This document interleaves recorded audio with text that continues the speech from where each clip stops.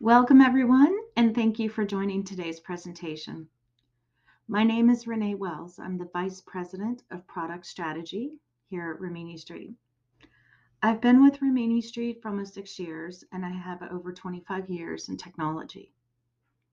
Today, we are going to be talking about investing in innovation and transformation and how to prioritize your investments in a world of a complex manufacturing environment. Manufacturers around the globe are optimistic as they adopt Industrial 4.0 transformations.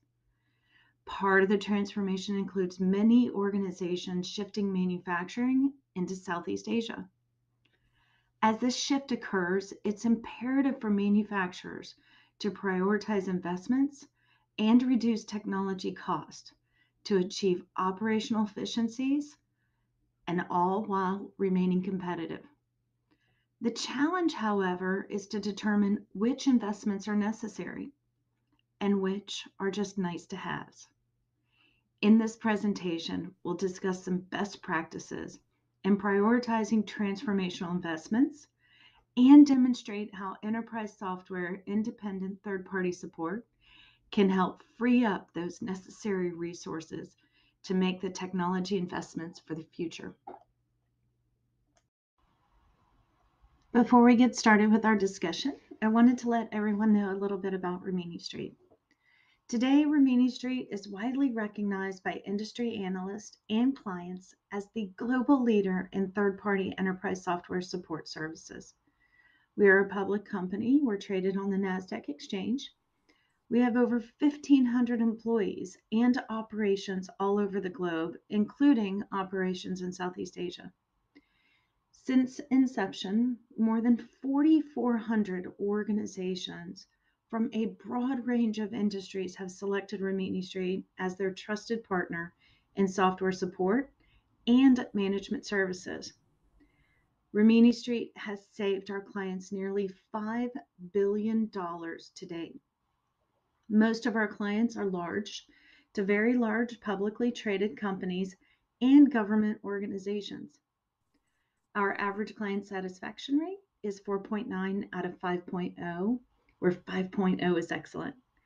The exciting news is that we continue to expand our support and services for software product lines like Oracle, SAP, Microsoft, IBM, Salesforce, and now open source databases. As a CIO or IT director, you have a project list and you have a wish list. You know exactly what you need to go do. You know the technologies that could impact your business the most. Those technologies that can enable endless opportunities and transform your business. You are, or at least we're ready to go make it happen. Whether it's artificial intelligence and machine learning, embedded technologies in your products, hybrid IT, and investments in cloud platforms, including open source technologies, business intelligence and analytics that could provide you the data in the format your business needs, or technologies that can enable new digital business models. The majority of you want to deliver on your business needs. It's your top priority.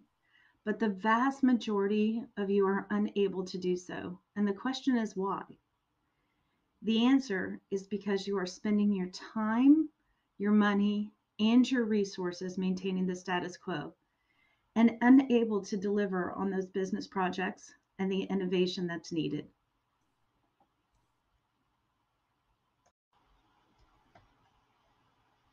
So the answer to the question that I asked prior is the budget.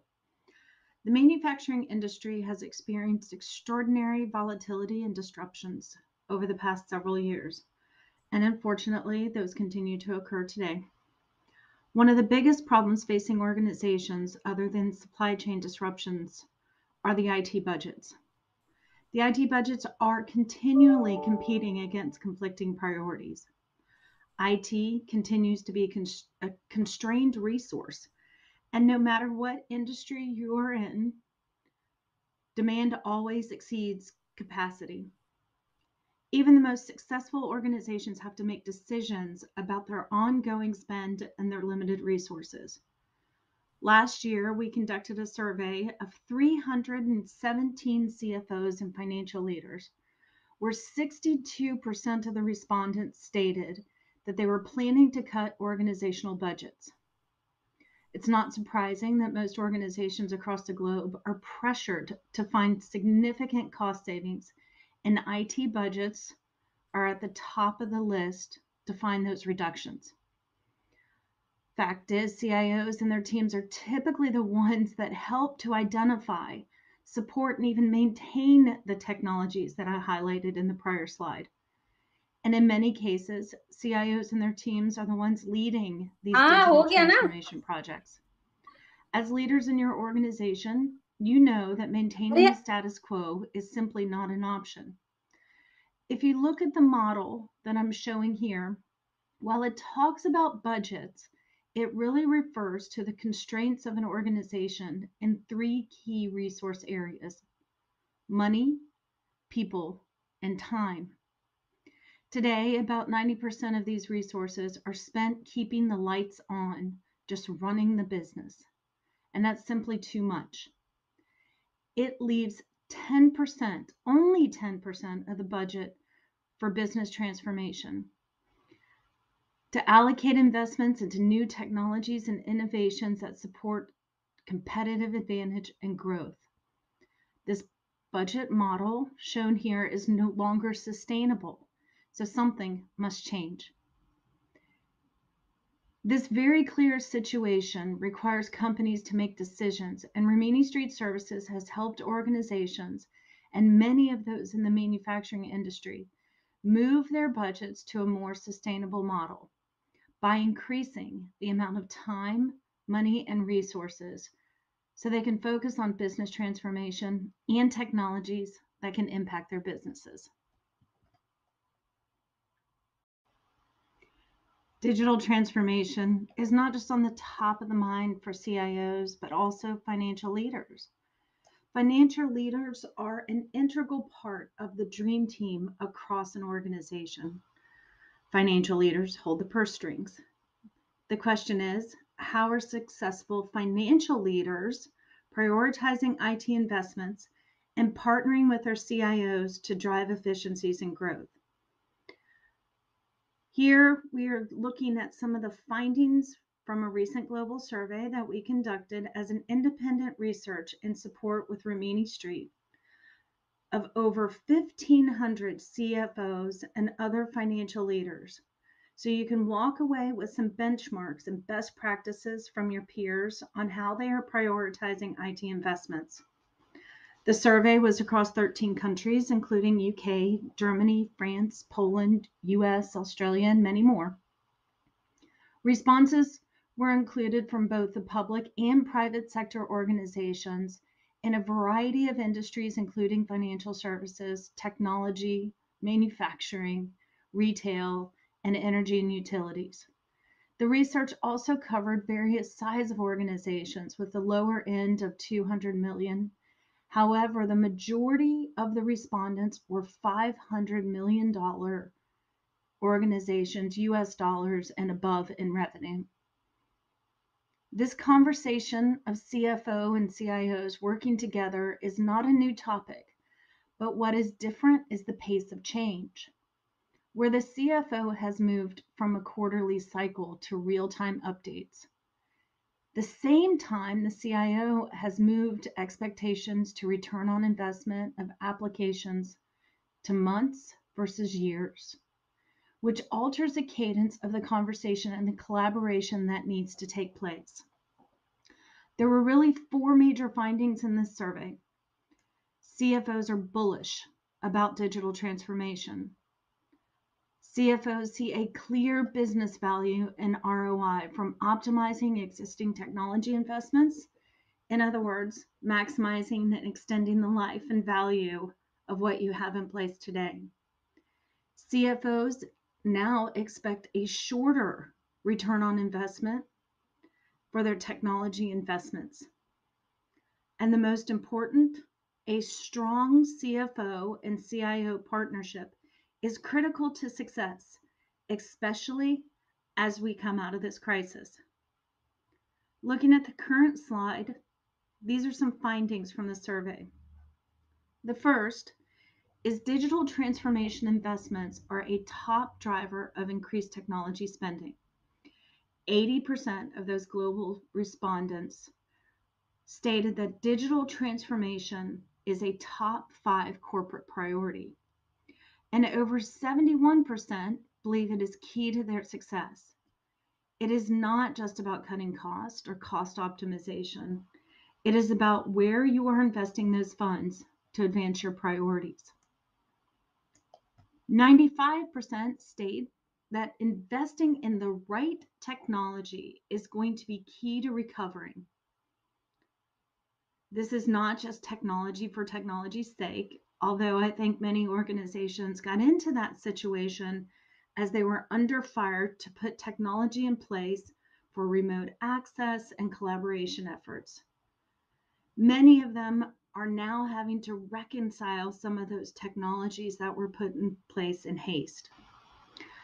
Finally, 73% of global respondents stated that the COVID situation has absolutely accelerated their digital transformation. It is being prioritized, which means there are other projects that are not being prioritized. Interesting enough, if you look at the data, the statistic was higher in certain organizations across the globe.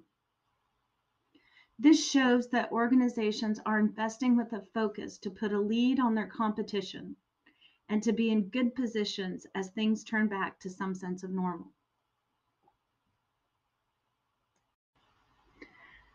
So let's dive deep into some of these huge savings potentials can be found. This slide illustrates the savings that can be achieved on overall support costs by switching from expensive vendor support to Rimini Street support and services. This total maintenance savings model has been validated by Nucleus Research based on over 70 detailed Rimini Street client ROI studies.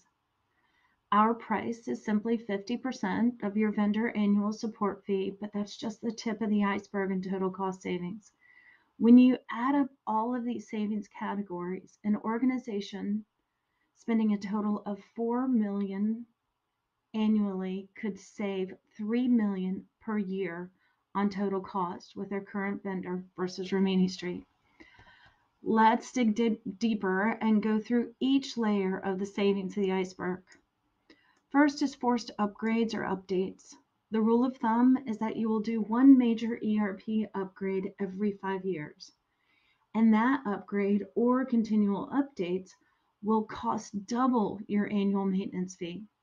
In this example, your maintenance fee is $2 million per year, so your upgrade cost will be $4 million.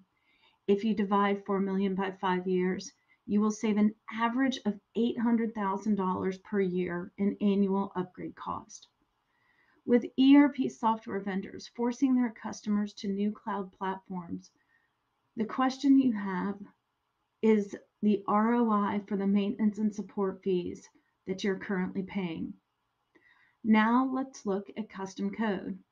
Vendor maintenance does not include support for custom code issues, requiring you to delegate full-time employees or consultants to maintain your custom code, adding another potential $800,000 in annual support cost.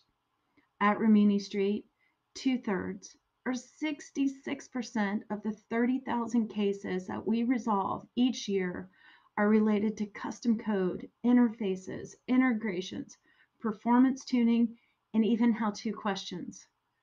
All of these are all of these covered by your existing support and maintenance contracts. There are two main issues that could cause software to break. One, you change the code, or two, you change the data. So the software sees a condition that's never been tested before and it breaks. Vendor software maintenance becomes quickly less applicable if it doesn't uncover the issues that break. The next layer is self-support. This next area is self-support It is a burden on your maintenance resources, and it is probably the most misunderstood area below the waterline that drives CIOs and IT resources crazy. This problem starts with the way the vendor delivers fixes and support packs or enhancement packs or bundles. You have to review, assess, regression test, and manage hundreds of fixes when you just needed that one patch that might fix your problem. The burden is now on your team to make sure that that bundle doesn't create a ripple effect and cause even more business disruption and wasted cycles. Rimini Street gives you the fix you need on the release of the software you are running today, and further test that fix in your test and development environments to make sure it works. When you add all of this up, the total is more like $4 million in cost per year. You might think that you're only spending $2 million, but you're really doubling that. At Rimini Street, we cut your annual maintenance cost in half, and that you are initially spending with your current vendor, and further, all of these costs that are below the waterline go away. On average, you end up saving 75% of your total support cost compared to the vendor's support model. And since you can remain on your current release for at least 15 years, you do not have to upgrade if you don't show an ROI to do so. You also save on internal resources and the time it takes in fixing problems, since we support all of your custom code. With the savings, you can invest in more innovative and agile solutions that can drive competitive advantage and growth.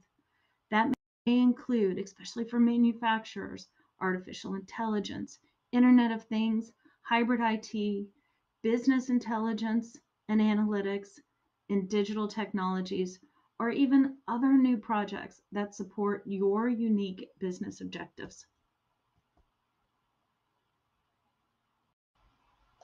Our clients in the manufacturing industries are not only getting superior support and services, but they are shifting their time, money, and resources. We have helped organizations save over $5 billion to date across all of our clients. Highlighted here are just some of these innovations, new business models that our manufacturing clients have driven across their organizations.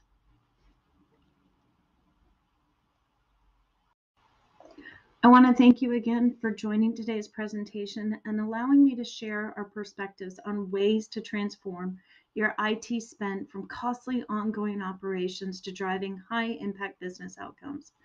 We do have a few of our local team members on the call that can answer any questions you might have. In addition, please follow us on Twitter or LinkedIn, or visit us at riministreet.com to learn more about Rimini Street and how our clients are leveraging independent software support services to significantly reduce their annual vendor maintenance costs and free up critical funds that drive business innovation.